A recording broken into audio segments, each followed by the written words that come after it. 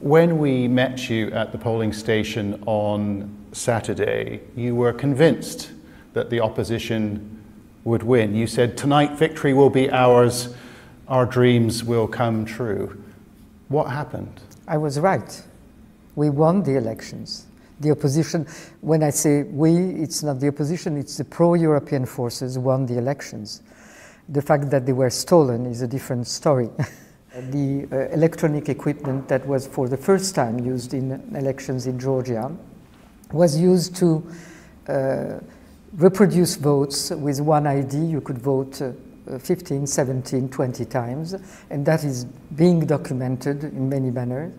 What evidence do you have of this? There are evidences. It's not me, but I've been shown the evidence.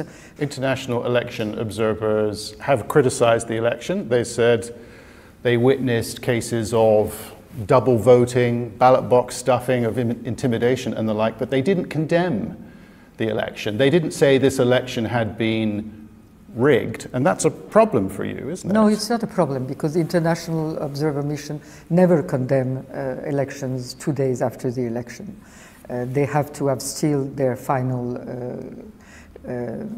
judgment on the election. Really, the observation is done more by locals than by these international observers that travel through the country, and it's very difficult for them to really reach to the depths. We ourselves were surprised and did not understand, so it's difficult to imagine that outsiders that do not know the country could. But you're convinced by the evidence that you have seen that this election has been rigged? If I had not been convinced, I would not have announced that these elections are not legitimate, that they have been stolen from the Georgian people. Very interesting to see that the only places where the election was free, limited, because people were not allowed to vote in mass, but where they were free, that is in our diaspora, 90% of the voters gave their votes to the pro-European choice. Leading figures in the opposition have described the election as a Russian special operation, planned in Moscow, executed by Ivanishvili, the leader of Georgian Dream.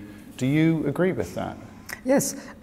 I think, I don't know whether it was planned in Moscow, but the methodology, the sophistication, the extent, the fact that in different places of the country, different methods were used in parallel, all of that is a very good organization. It's not something that was just done, I try to fraud here and there. It was very well planned in advance, organized. I think they were it is the mark of the signature of FSB and that type of organizations. What is very interesting also is that the propaganda that we have seen in the previous weeks, the electoral propaganda of the Georgian Dream, was a copy-paste of Russian propaganda videos, posters. We might have seen those that put in parallel Ukrainian tragedy and Georgian prosperity, or we have seen those that remember Soviet posters of the old times that were doing that.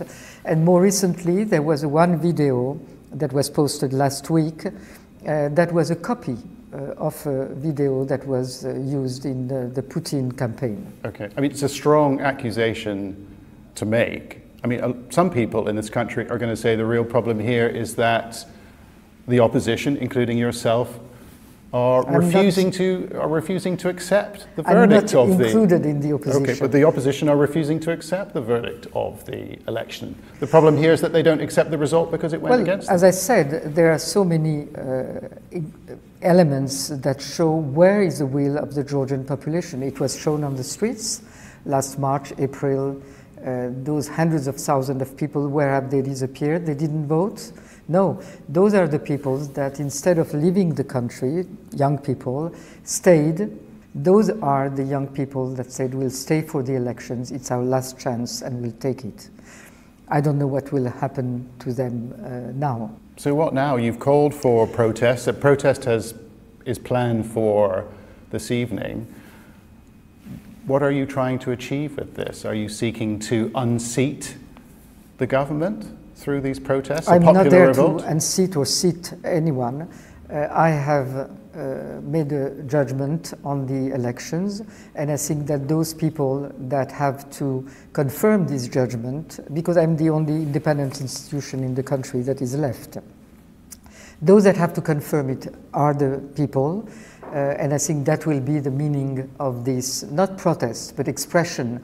There is no other place where the people in this country can now express their votes and their will to stay on the European path. Now then, the choice will be either we will move into the program of the ruling majority, which is to arrest all the opposition leaders, to impeach the president, to start also actions against the civil society according to the Russian law that has not been rescinded, start actions against the free media. So we'll move to a different type of regime, nothing European, but more Russian-like, or we'll go back to the European path through, I don't know, maybe that will be new elections that will be asked by the political parties. It's up for them to decide on the strategy. I think today it will be just a very peaceful demonstration of what the population feels towards this stealing of elections. But power has passed, you're saying, to the people to legitimize these elections or not. That's how it happens in every country. The danger is that these protests are suppressed, potentially violently, that people could get hurt. Well, people will get hurt. What I've described, the promises of the ruling majority, the very strange electoral campaign that they had, which was not an electoral campaign to seduce, but was an electoral campaign to threaten, those threats will be put into, there won't be any freedoms left in this country. As I said, I am today, and that was one of the issues with the elections, I'm the only independent institution in the country. So it's a very dire situation for the country in general. I don't think that the protests today will be anything but peaceful. I don't think that the confrontation will come from that. But if tomorrow the arrests start, then I don't know what would be the reaction of the population. Do you think that we are standing at the edge of a period of great uncertainty, of great instability in this country? Instability in this country can come only if the people are repressed, if their freedoms are suppressed, if their right to go in the direction that they want is suppressed. What would you like Brussels, Washington, London to do? Are you expecting anything from them? I think that they have to support the European-loving population and not a majority, a ruling party that wants to continue one-party rule in this country that is going to look more and more Russian. I believe you have a few months left in your presidency. Not even. Not even. They could be a turbulent and potentially traumatic last few days. Did you expect it to end like this? Certainly not. And I hope it won't. Okay. Thank you very much. Thank you.